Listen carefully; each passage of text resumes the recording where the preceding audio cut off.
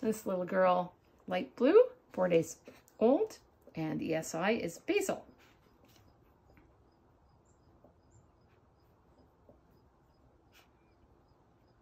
I don't know if you can hear her snuffling, but she really smelled it very strongly. Smelling everything.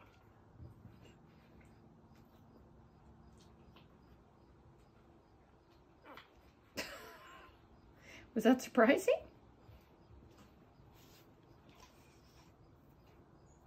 The thing about dogs is the way they smell, they can smell the molecules in the air. So depending on which way the air is moving, they don't necessarily have to put their noses right in it like we do. They can just scent it from the air.